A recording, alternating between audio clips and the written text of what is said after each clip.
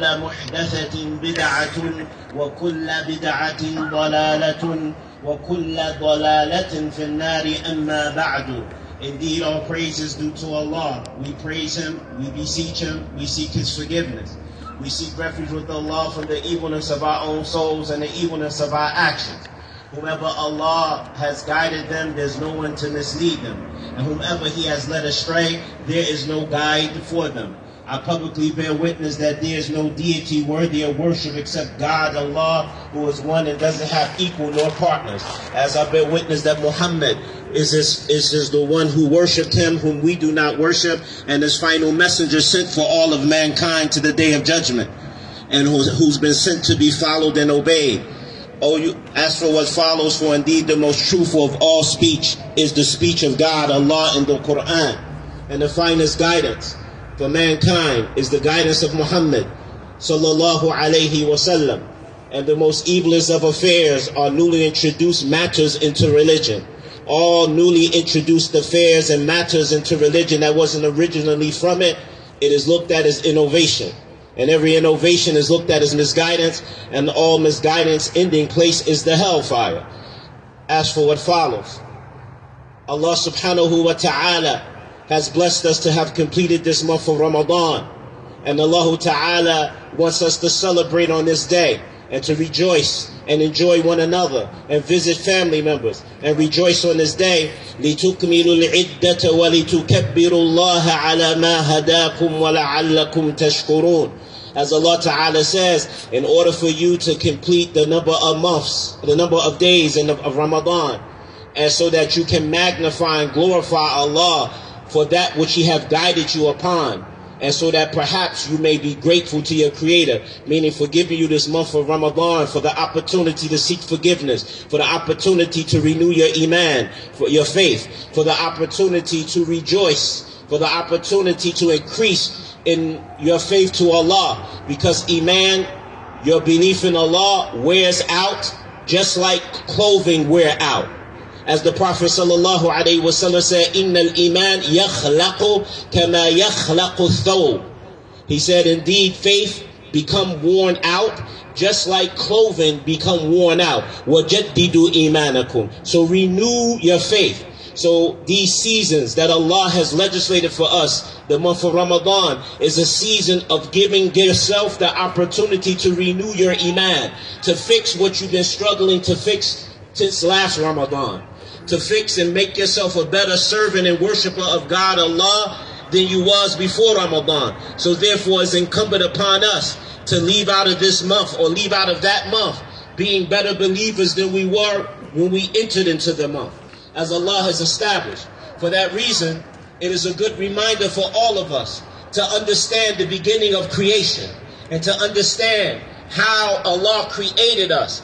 Because in the news that the Messenger of Allah sallallahu alayhi wasallam has informed us of, in the beginning of time, how our father Adam was created, and understanding that makes the human being understand his own reality and while he was created, and how did he deal with the different components that he's been created upon, those things that he has inside of himself or herself, that they cannot understand why these things and these feelings that we have and the various emotions that we've been created upon takes us left and right, and we struggle to understand why.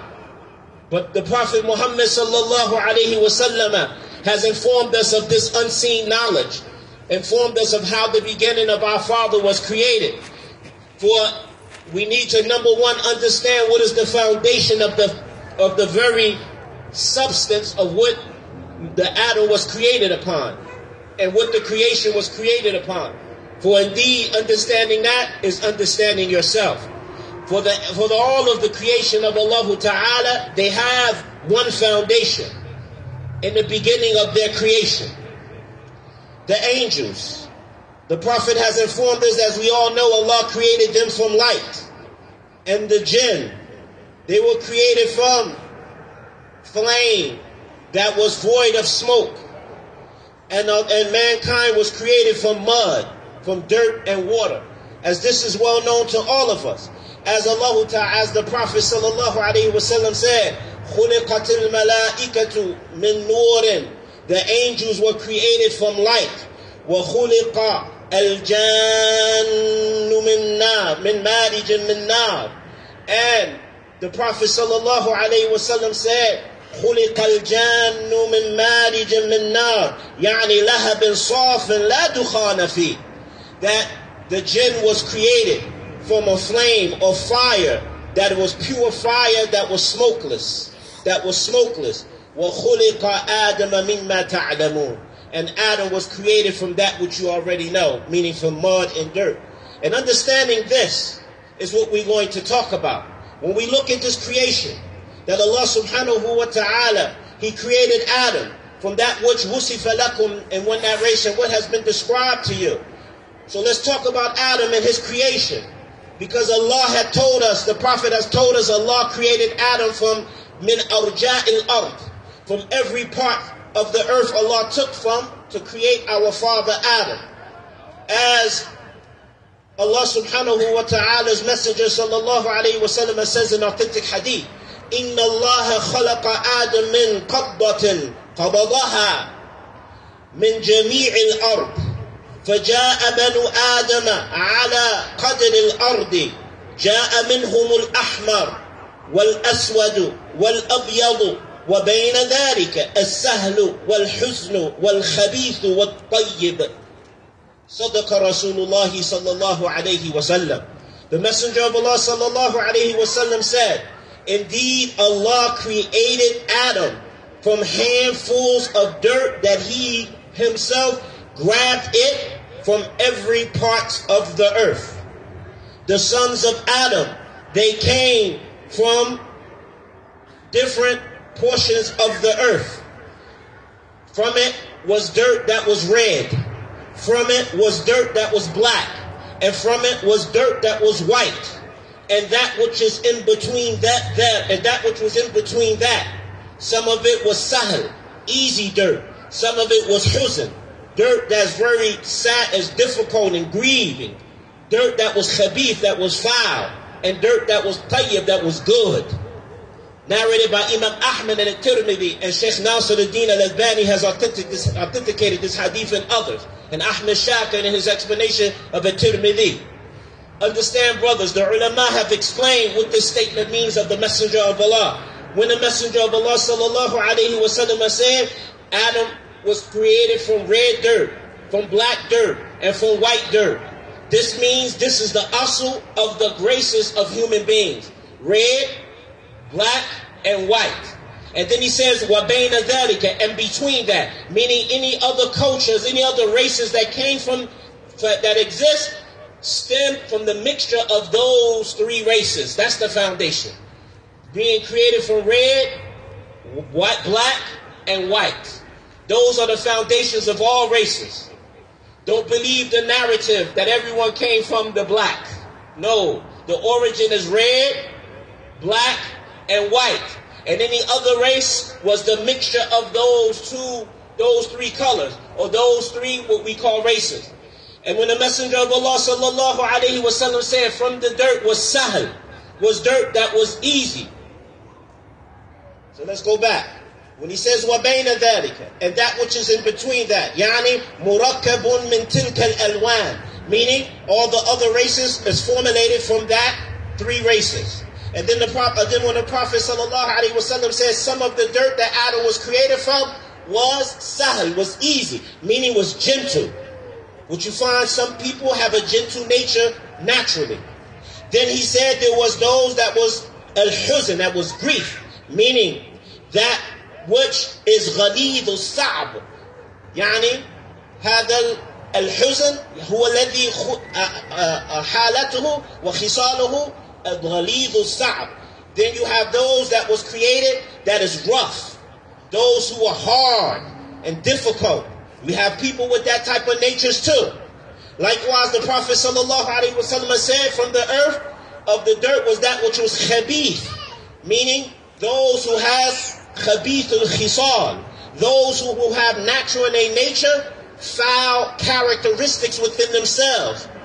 Then you have those who, he said, al-tayyib, meaning tayyibul khisal, those that have a good nature.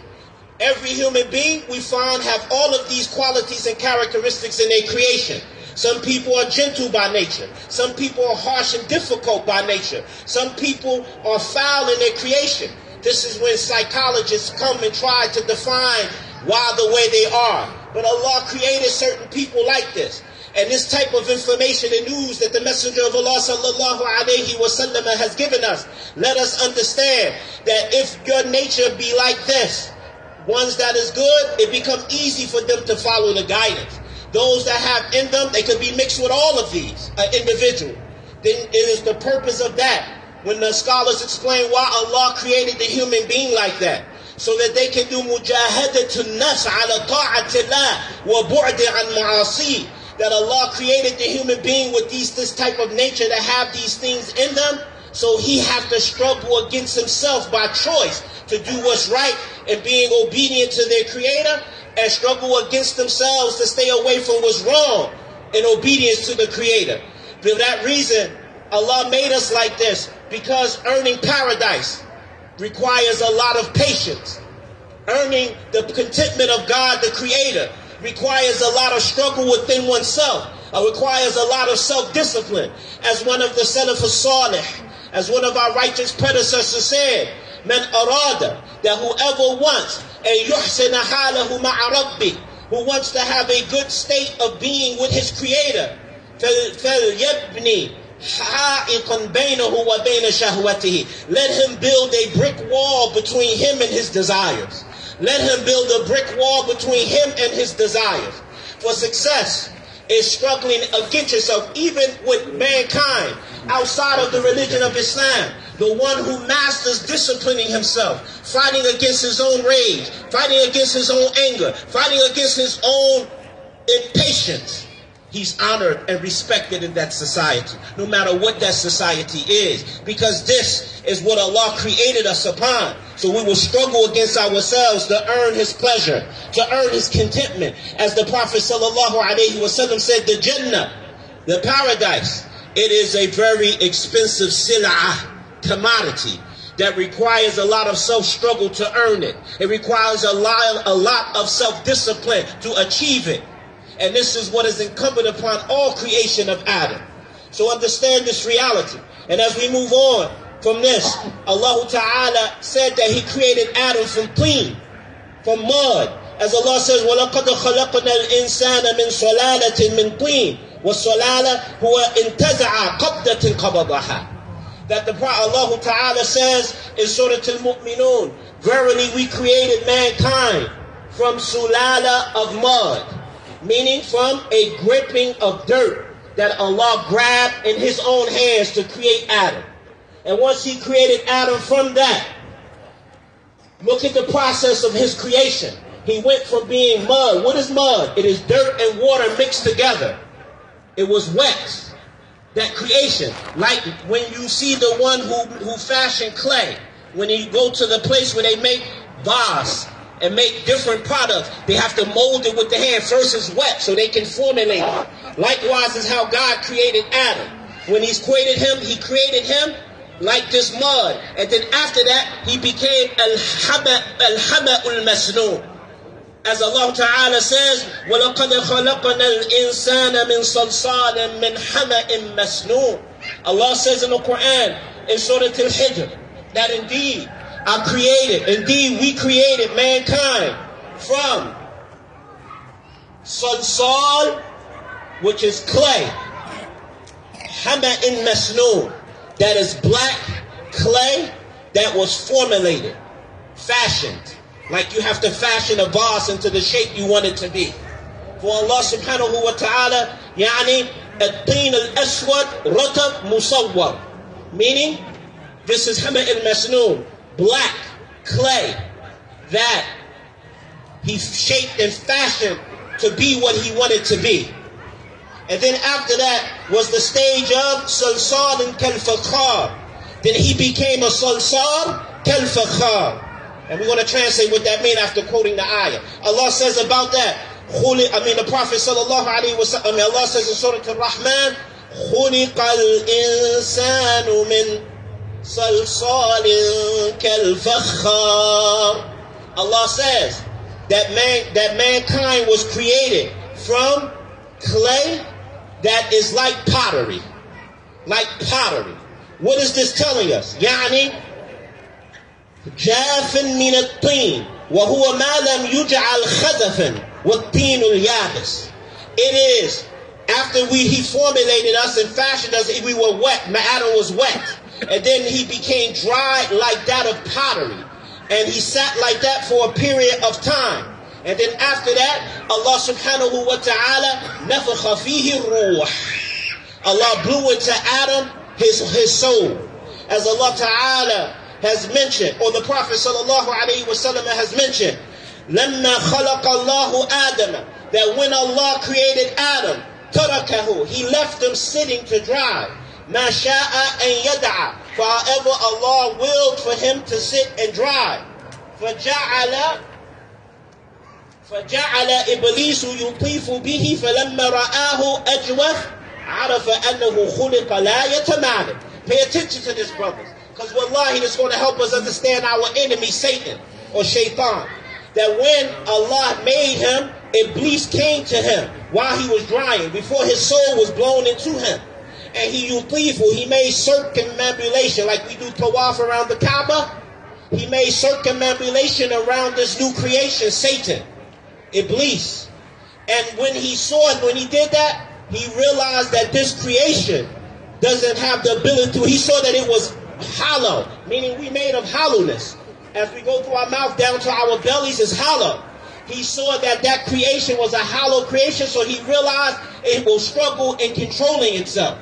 As the Prophet ﷺ said, and the ulama said, what this mean? لا يتمالك لا يملك نفسه عند الغضب ولا يملك دفع الوسواس عنه.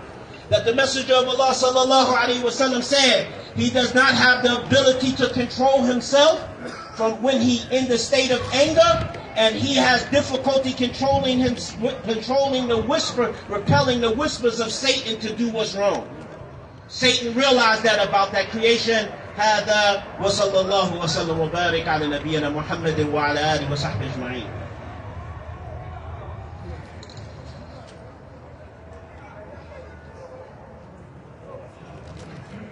بسم الله والحمد لله حمدا كثيرا طيبا مباركا فيه كما يحب الله تعالى ويرضاه وصلى الله وسلم وبارك على نبينا محمد وعلى آله وصحبه أجمعين أما بعد. That's why after all of that, Allah Ta'ala says, ثُمَّ سَوَّاهُ وَنَفَخَ فِيهِ مِنْ رُوحِهِ. Then Allah formed Adam. When he says he formed Adam, he perfected, يعني أحسن خلقه وعقله. He perfected his creation and perfected his intelligence. And then he blew into him his soul. So understanding this, brothers and sisters in Islam, we understand that Allah subhanahu wa ta'ala, this is how he created us. And this means that when Allah created you to worship, He sent you a legislation to mankind and how to control that difficult nature that is within us. How to put it in check. As Allah subhanahu wa ta'ala had did so when He created Adam. And Adam, Shaitan, when Allah created Adam, He ordered Shaitan to bow down and the angels to bow down to him and all of the creation. They did not want to, all the angels bowed down to him except for Satan. Satan refused to bow. Why? He said, خَلَقْتَهُ مِنْ طِينٍ. You created him from mud, وَخَلَقْتَنِي مِنْ نَارٍ. And you created me from fire. So he measured his creation to the creation of Adam and saw himself to be better than Adam. And then Allah subhanahu wa ta'ala shows us that this type of weighing is an incorrect weighing. And this was the first stage of racism in mankind, in the creation of Allah, from Satan. That we see racism to this day.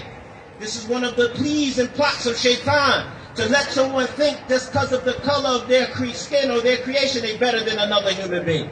Well, Allah subhanahu wa ta'ala, as the scholar said, Shaitan was created from smokeless fire. That fire in its nature, as the scholars have explained, that fire in it is place. It has recklessness. Fire is very reckless. And you find in fire is khiffa, carelessness. Sur'ah, and it's hasty and rushes. And it ihraq, and it burns. This is how the nature of the jinn that Allah created. And the nature of the human being is from mud. Mud has in its nature razana. It has in its nature poise in mud. That's why we're able to formulate it. And it's easy to control. We have in it hilm, forbearance, in the nature of the human being. Well, anat, the ability to be patient, like mud is. And likewise, the ability to grow, because from dirt is where all vegetation and fruits grow. So no way was Satan creation better than that of Adam. But he didn't understand this, and he disobeyed his creator. And this is why it's important for us to understand this reality, that Allah Ta'ala made Adam above the rest of the creation. That he created for what? Because he chose so. And what makes us better than the angels and the jinn is our obedience to Allah Subhanahu wa Ta'ala. What makes us better than the rest of the creation is our obedience to the Creator and staying away from the prohibitions of our Creator. For that is the success of Islam. And that is the very definition of ibadah, of worship. That worshiping Allah requires us mastering, doing with understanding, the wisdom behind obedience, understanding the benefits of obedience, so that we strive to be obedient to Allah. Whereas disobedience, we strive to understand its harm that is upon us when we disobey Allah, and its evil effects that it can have in the life of mankind, so that we can stay away from it, stay distant from it, and warn the people away from it. But this is the order of how Allah created us. And if we adhere to this successfully and strive to learn this religion and have knowledge like our father Adam alayhi salatu salam, when the angels doubted, when the angels couldn't understand why Allah created a creation that will be in charge over the earth, why he created creation that has difficulty controlling itself. When we, the angels, obey you and do not disobey you, why you create a creation that can disobey you by choice? And Allah taught them, he said, وَعَلَّمَ آدَمَ الْأَسْمَاءَ كُلَّهَا. He taught Adam the names of everything. To show the angels he's more knowledgeable. And the angels is better. The human beings is better because if they worship God by way of choice and way of seeking knowledge, they choose to worship their Lord. The angels have no choice. They were created to obey their Creator. They were created to be in charge over the universe, to take things, because they can't disobey their Creator. But mankind, we can choose to disobey or choose to obey. Control the life. We choose to obey, the consequences is paradise and happiness in this life and the next life. We choose to disobey Allah, the consequences is destruction in this life, misery in this life, and forever punishment in the next life. For this is a simple ingredient that Allah has created us upon, and it's incumbent upon us to strive to learn this deen, to strive to understand our Creator, to learn the book of Allah by memorizing it, by pondering over its meaning, its explanations from the well-known books of explanation of the Quran, so that we will be successful with Allah. As it upon us to learn that evil, and what Allah created, and how we descended in this proper place, in the way Allah has legislated, till we become what Allah has described in the Quran, كنتم خير أمة أخرجت للناس تأمرون بالمعروف وتنهون عن المنكر وتؤمنون بالله. That you are the best nation abstracted for mankind, because you command with the good and you forbid the evil, and you truly believe in God. هذا وصلى الله وسلم وبارك على نبينا محمد وعلى آله وصحبه أجمعين. ربنا آتنا في الدنيا حسنة وفي الآخرة حسنة وقنا عذاب النار.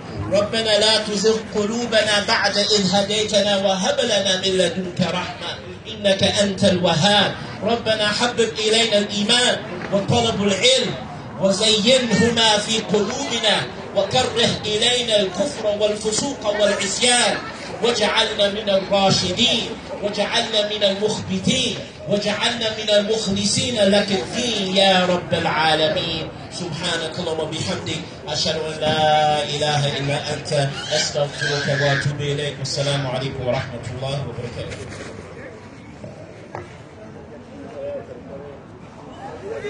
Assalamu alaikum wa rahmatullahi wa barakatuh. We have some refreshment for everyone. Please enjoy yourself. Enjoy the day of Eid. Everyone on the day of Eid. وتشرفوا بالمسلمين والكاسة নাস্তা করে যাবেন, চার আছে ইনশাআল্লাহ। আমাদের জুমার সাথে শুরু হবে 1:15-তে, জুমার 15-তে সবাই শুরু করবেন ইনশাআল্লাহ। আসসালামু আলাইকুম ওয়া রাহমাতুল্লাহি ওয়া বারাকাতুহু। আসসালামু আলাইকুম সম্মানিত দিনী ভাইয়েরা, সম্ভব আমরা আমাদের কার্যক্রমে বসাই নিব, শুধু ভলেন্টিয়ার ভাইরা আপনারা একটু হেল্প করেন আমাদের ইয়েগুলি সুন্দর করে